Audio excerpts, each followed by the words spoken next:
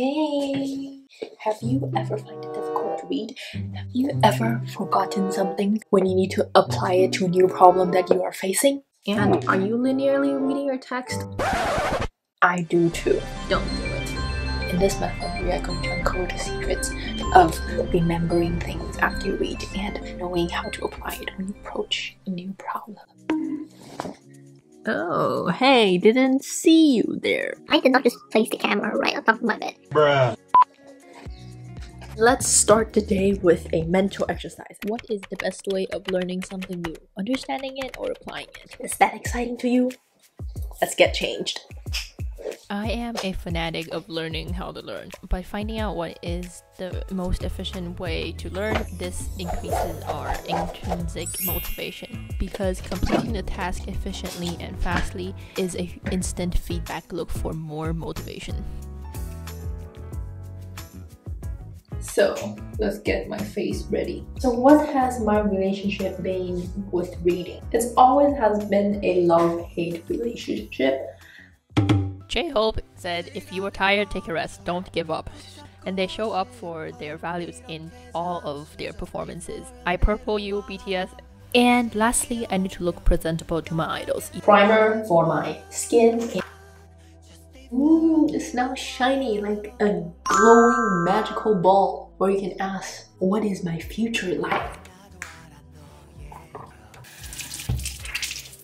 Have you finished your homework? No, Mom, I'm still training my insane stalking skills on K-pop. Hey Mom, I have grown a lot, but sniffing, stalking, following around on the internet, and understanding the big picture of how they debut, those are some ex-K-popper skills that have remained in my memory.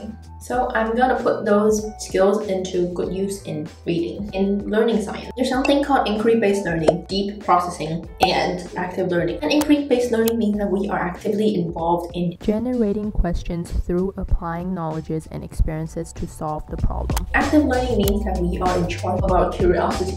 And depth of processing means that attaching deeper meaning to a piece of information rather than just physical properties. This chart demonstrates the characteristic of deep processing compared to intermediate and shallow processing. I have a really specific way to do things. Why do I call this reading method the stitch reading method? We want to stitch our information together. Stitch in this case means that we want to build a big picture for ourselves to fit different opinions and arguments into the new domain of knowledge that we are learning.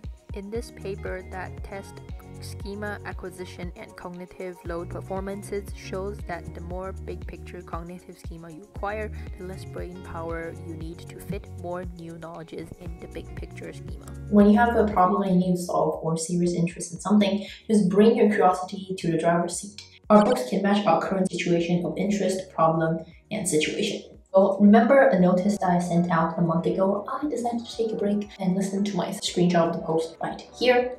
I was seriously panicking how I can deliver this message in a non-TMI way, and I want to take my overthinking completely overboard. To put those sniffing and stalking skills of a celebrity into good use, today we have 4 books that we're gonna read. First, the book is called Neurolinguistic Programming. Second one, The Business of Belonging. Third one, Influence, the Psychology of Persuasion. Fourth one, The Brand Mapping Strategy. So I have the skills and theories to craft a good community post for my leave on YouTube. And I can also apply those tips and understand how BTS works. My face completely looks like this. This makeup is not doable.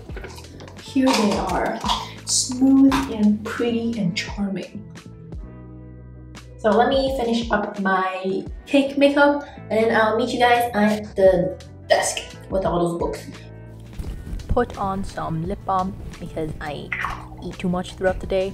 And cue that self-indulgent posing with so many angles of my face. Contemplating inside my brain about the fact that why I don't remember anything I read. I know why.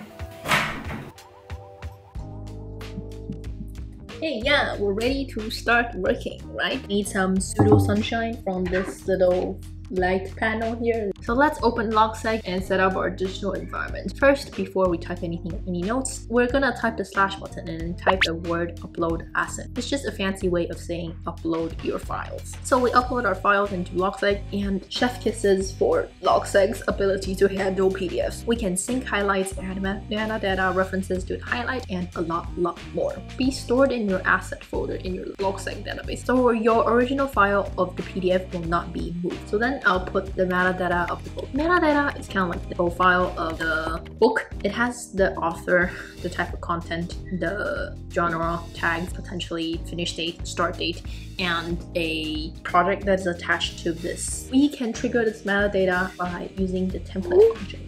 To create a template is very easy. First, title a page called template, and then after you have typed all the bullet points on the parent block, right click and then click on make template. This will be stored inside your template list. When you type /template, you can search through all of your templates that you have created. And yes, that's how it works. So in the metadata, you can see I have included all of the basic information about the book. After setting up the template, I will look through the author's career, maybe some TED Talks, or maybe some podcast guests that the author has appeared on. This allows me to understand the author's point of view and his background and context of writing this book. Here I will see what is special about the author and think about how it might connect to the arguments that might be forming in his book that I'm gonna read later.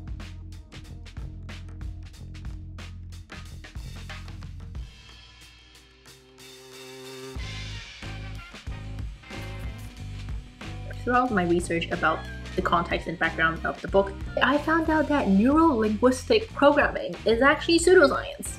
Me putting what I learned from last semester in the class of psychology of pseudoscience. Like in the past, if I did not use this method, when I read a book, I'll be, what the heck does this information mean? Like, this information doesn't have any context. It cannot stick in my brain. Information that are not compared or have any personal reference to me, the brain will just say, I don't need this, we're gonna delete this, because the brain is very high efficient, energy consuming organ. And then after we have built the small big picture organization mental shelves, we have a place for our information to sit in our brain, so it has a reason to stay. The whole purpose of doing this whole thing is to build mental shelves in our brain. Each domain of knowledge has many reoccurring structures, and if we build those structures first, the content of the domain will be very easily fit into our structures.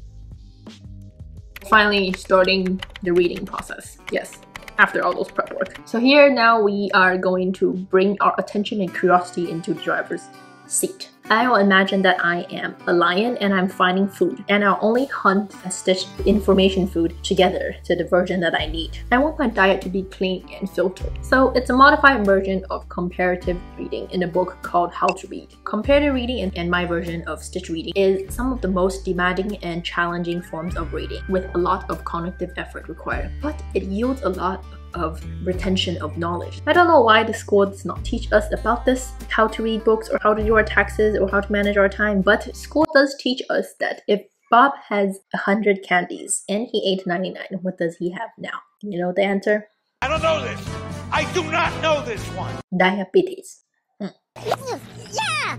So there are 4 filters and steps to read this book with stitch reading. First one is judge the book by its cover. I know our parents and teachers always tell us, kids, don't judge a person by their appearance, or don't judge the book by its cover. But no, I'm gonna put this fact here. Just reading the front and the back of the cover tells me a lot about this book. And I need to see if I want to invest my attention and curiosity in this, because if I invest in it, there's no way that I'm gonna get those attention currency back. Second, if it passes the cover test and I want to read it, I'll go to the index of the book. Index is like the limbs and legs of the book. This is where how much the book covers each term. You can locate the page number of where the terms are mentioned. So here I'll write down all the terms that interest me the most in my Logseq book notes section.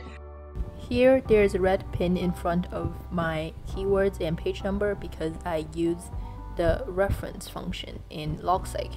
In the reference function, you can copy and paste the reference from the PDF into your notes, and then if you click on your reference, you can jump back to the highlight position in the PDF directly.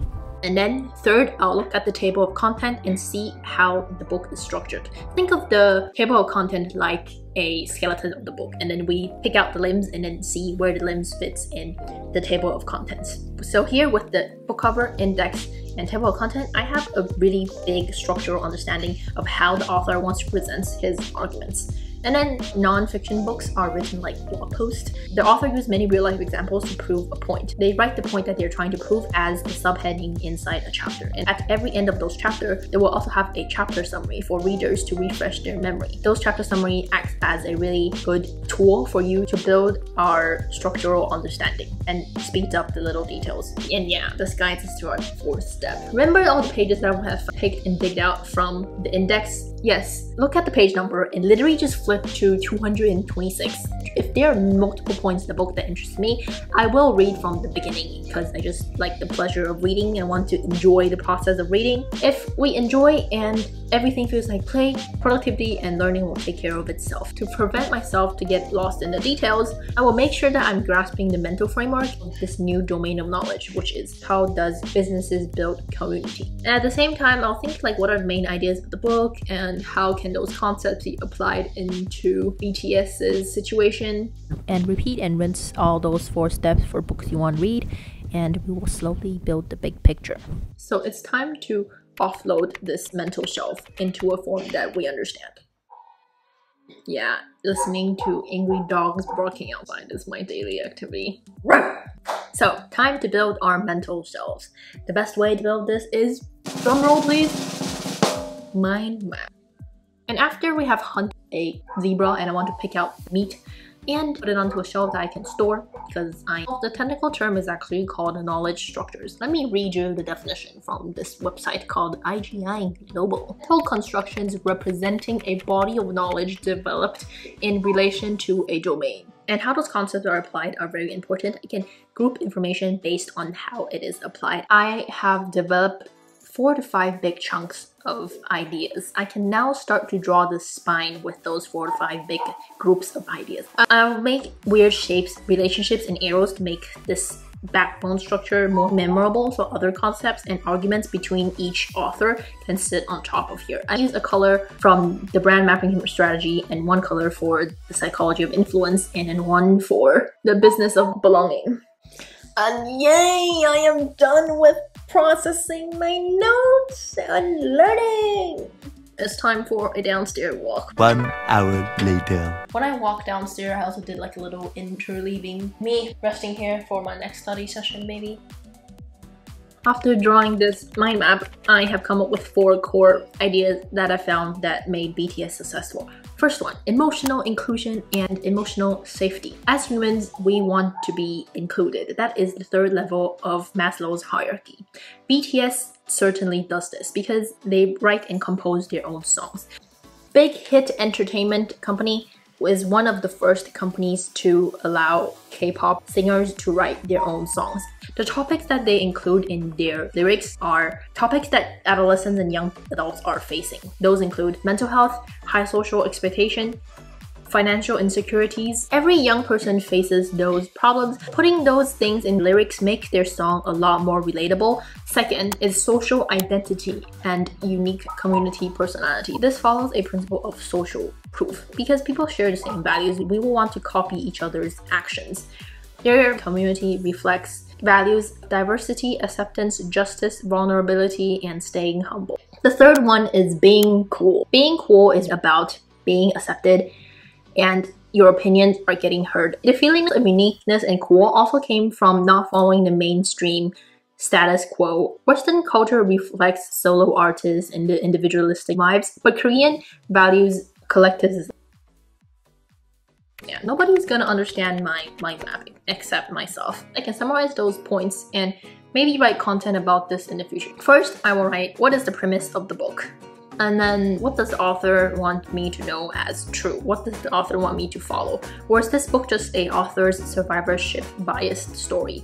Meaning that the author picked out stories that are successful. Are there practical concepts and utilities of this book where I can solve my problem right away? Are there parts of the book that I am unconsciously filtering out because of confirmation bias?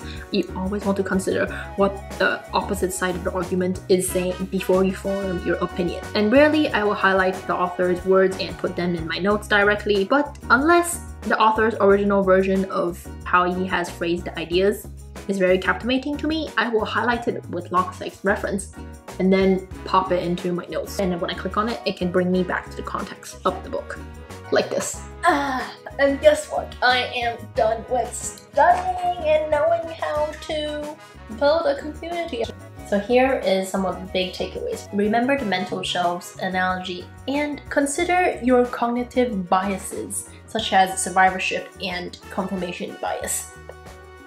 And if you're interested in speedy reading and note-taking and understanding supercharged methods, check out this video on conceptual note-taking. I hope you have a lovely day, wherever you are, whatever you are doing, all the best. I'll see you guys next time. Another funny video where it'll live on the floor maybe.